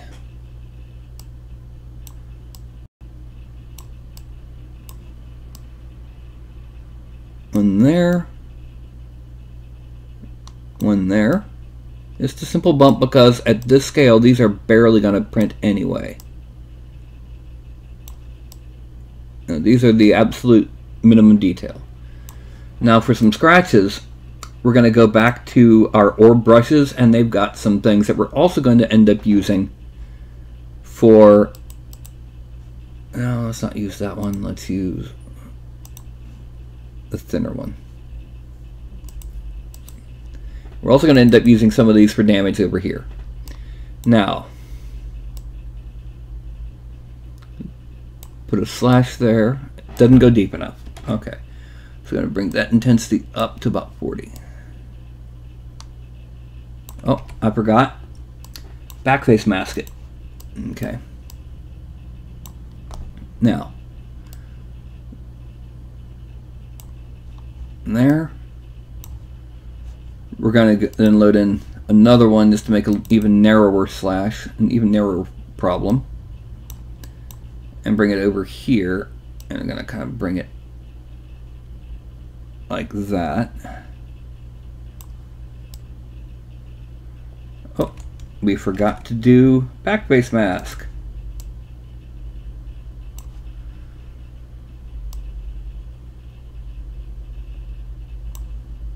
Okay, that's not deep enough.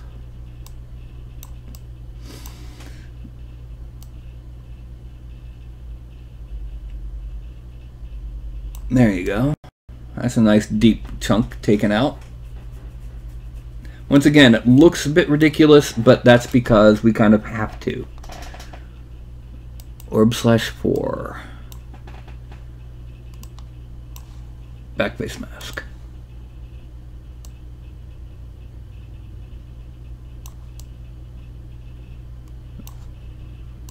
A lot deeper.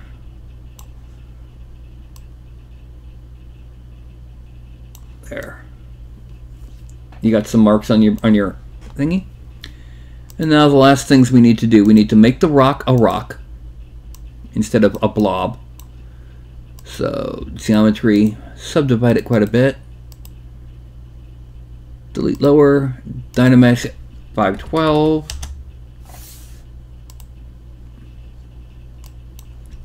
Smooth out that.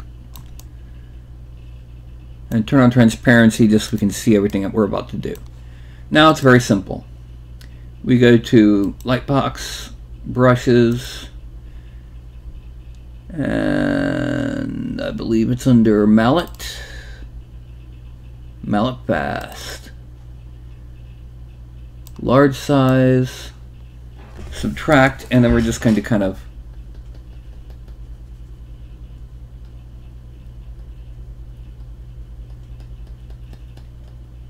do this to make it a lot more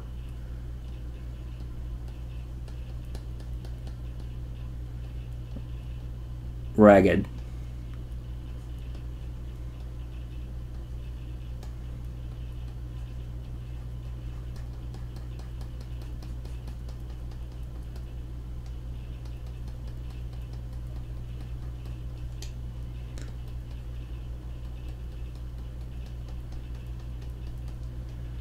This represents using a mallet on clay. Just hitting clay with a mallet. And it's already looking a lot more like a rock. Next, we're going to go in and we're going to use that orb cracks brush. We're going to just, not deep enough, needs to be a lot deeper.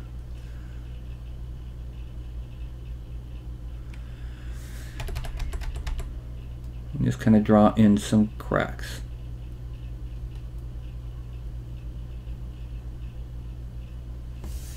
Okay. That's that. And now the only thing left to finish your figure is to put some battle damage on that pauldron. And then we're going to fuse it and reduce the poly count. We're going to start off with a big honking dent. Now to do this, we're going to reduce the intensity compared to what we had it over there. And now we're just going to, we're going to put it right across this way.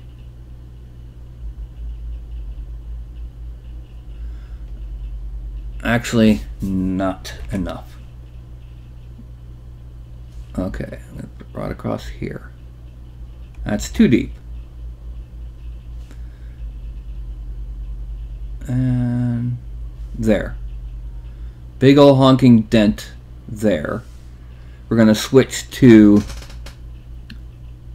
orb/1 and put in a couple marks across the top there. No, not where, because no attack would hit like that. We're gonna, and one here. Then we're gonna go orb/2 for some smaller, thinner whacks.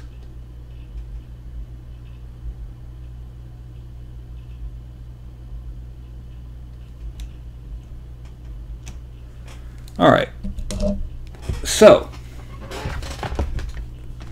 there we have our barbarian fighter.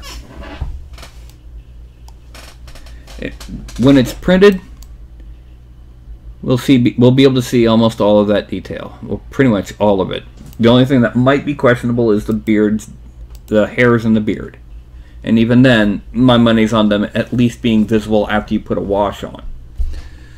So what we can do now is we can now go to our inflatable body and delete it.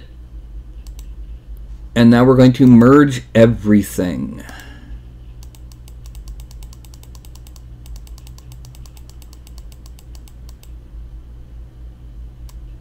Okay, now frame out, zoom out.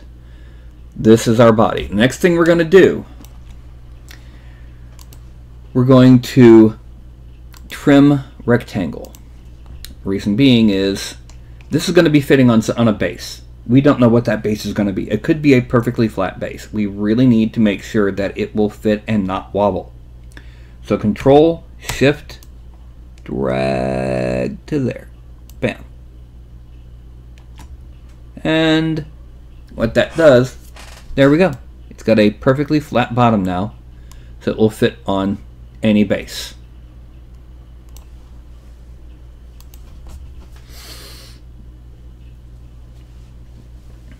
Okay, now, I just thought of something. I'm going to put it on, and you tell me whether you like it or whether it's not cool. Okay? Where is it? Oh, yeah.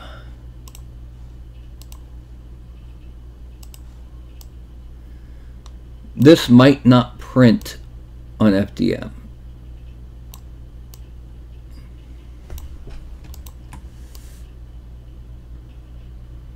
What do you think of that?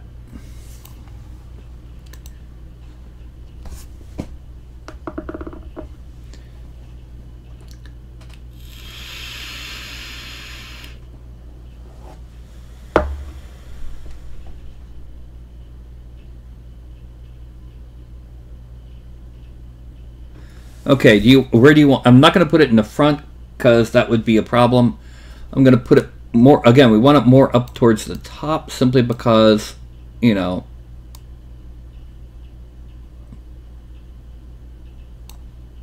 there.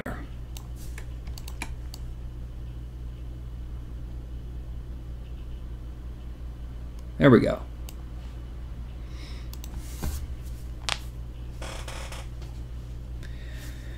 And now,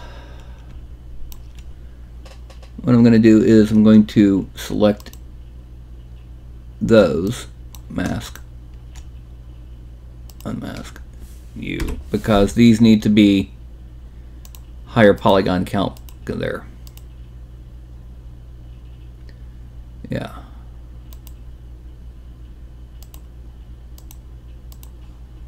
There we go. Okay.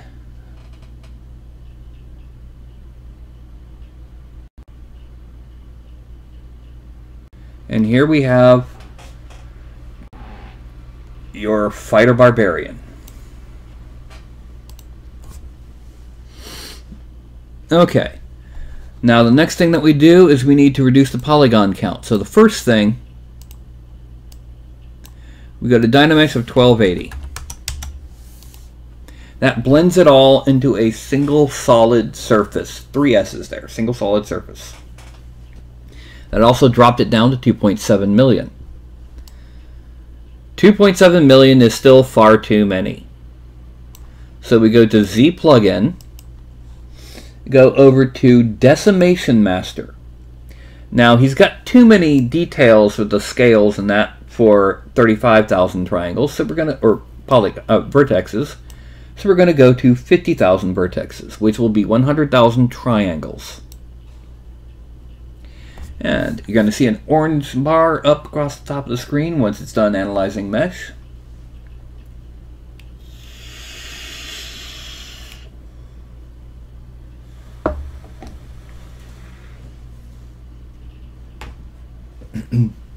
It's going to go from 2.7 million vertexes to 50,000 vertexes.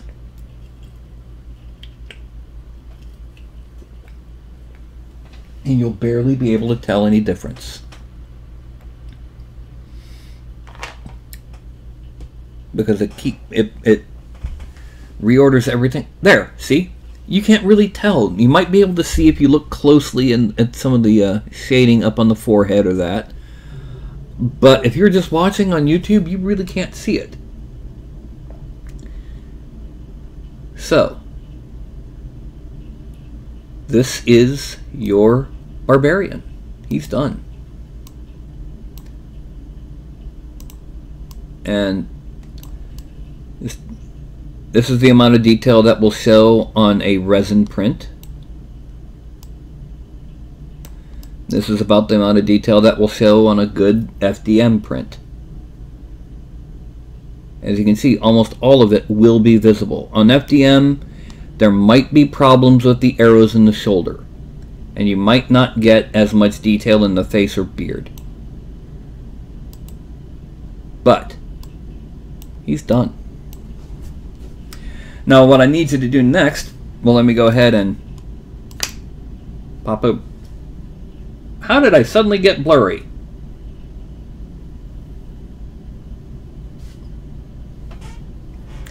Anyway,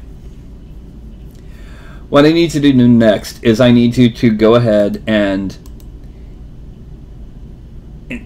oh, come on, what's going on?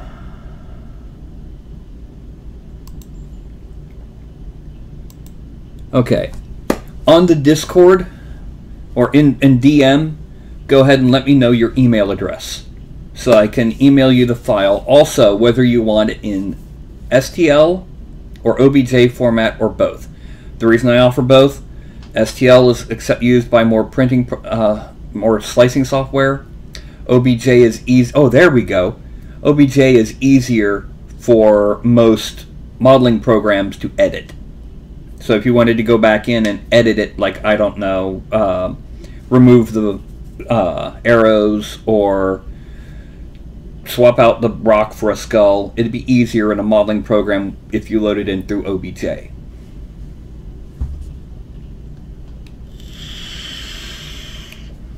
So, this is Shinju, by the way. This is my 14-year-old baby girl.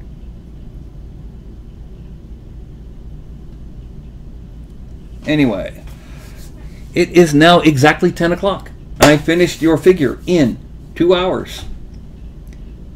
So, that means it's time for me to say goodnight.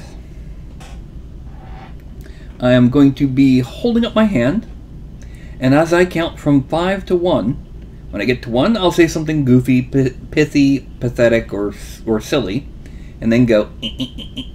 When I see on YouTube, that means I've caught up with the lag, and it's time to stop the broadcast. And you are welcome. So, that's going to be 5, 4, 3, 2, and 1. So if a barbarian was a skald, would that make him a bardbarian?